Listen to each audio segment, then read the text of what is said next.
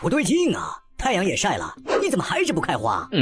我头上不是白痣，就是病弱痣，你看不见啊！就这还指望我开花呢？还不找把剪刀给我修剪修剪？我又不是托尼老师，我怎么知道咋剪啊？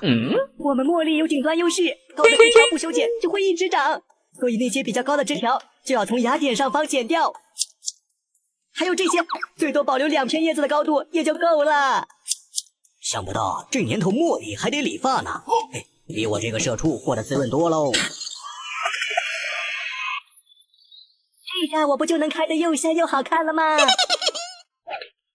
这个番茄有点东西啊，居然有6片叶子。那个番茄不能买，难道它有毒？你看我们都只有5叶，就它一个6叶，说不定啊就是打了什么激素啊！那可真不能吃了。我从未见过如此厚颜无耻之犬。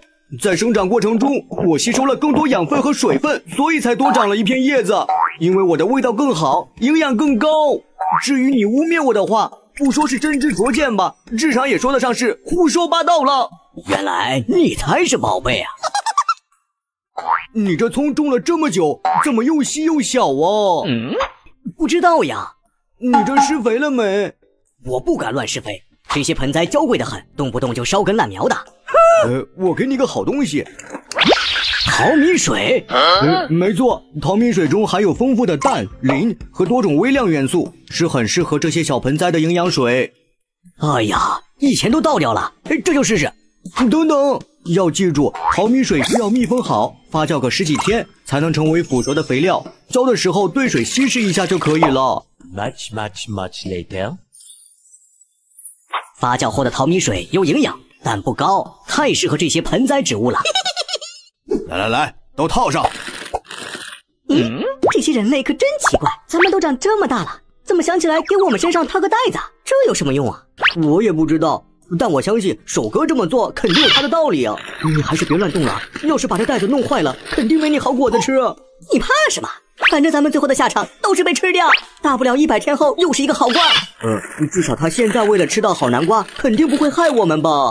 难说，我看这袋子质量不怎么样。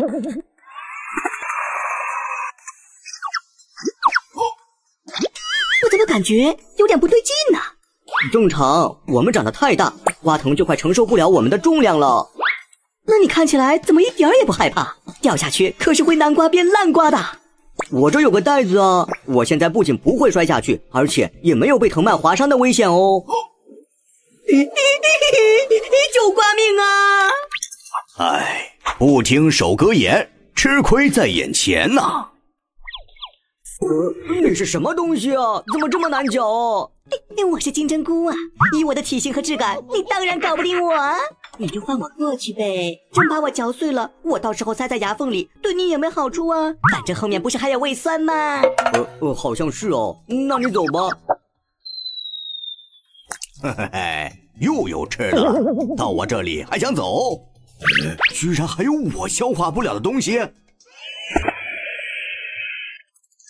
我都吃了6个小时了，怎么你还是刚进来的样子啊？这你就不知道了吧？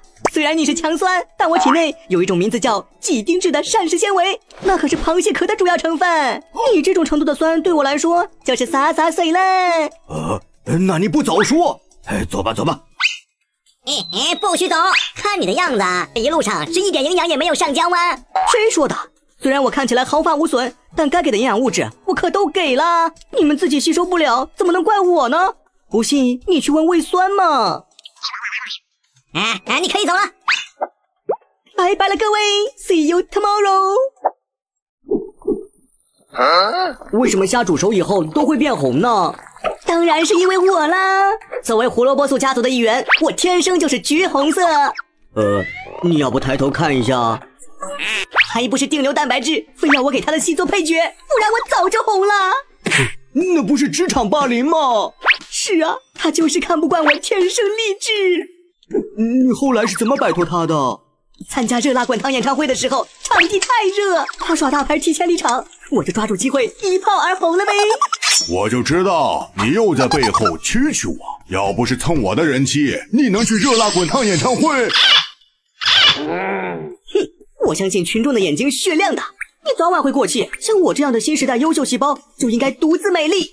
有道理，而且红色看起来确实更有食欲。我们走着瞧。那为啥它没煮就红了？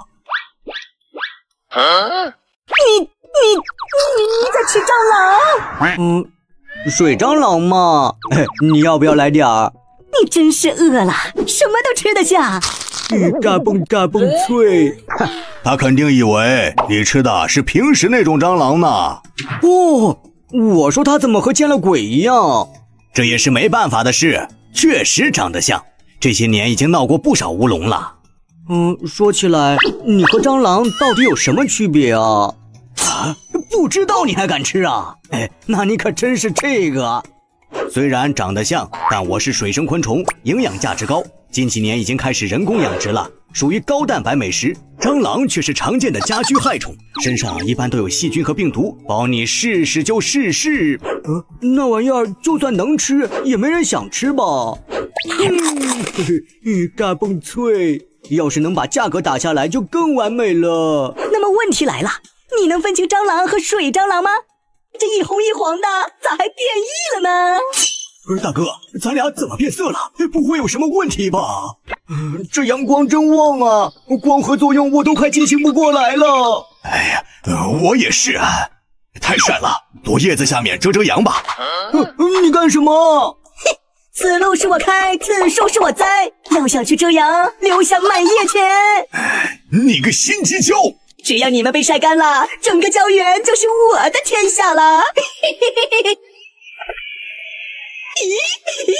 哎呦，瞧你俩这一红一黄的，咋还变异了呢？大哥，咱俩怎么变色了？不会有什么问题吧？小弟，你别急，变色可是一件好事情。变黄是因为体内的类黄萝卜素变多，变红则是因为花青苷变多，这都是天然形成的。只有天选之交，才有变色的福气。这种青椒还能收获红黄彩椒，这可是意外之喜呀！彩椒市价可比青椒高多了。拜拜了，你个普通的坏青椒！说好一起绿到头，你俩却在中途居了油。厨房里有毛毛虫啊！虫子在哪呢？袋子里不全是吗？哪里的毛毛虫还会用袋子装好啊？这是我专程买回来准备炒腊肉吃的核桃花。我吃过核桃仁，喝过核桃奶，还是第一次听说核桃花也能吃呢。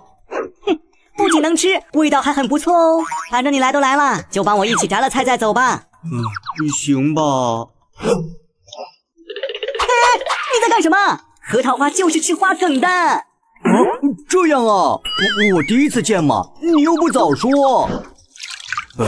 你刚才说这是买回来炒腊肉吃的，我怎么没看到腊肉？别着急，今天只是先把它们放进开水里煮一下。煮过以后还不能吃吗？这些花梗煮过以后还要浸泡5、6天，而且每天都要换水，最后才能拿出来炒着吃，或者和香椿一起凉拌。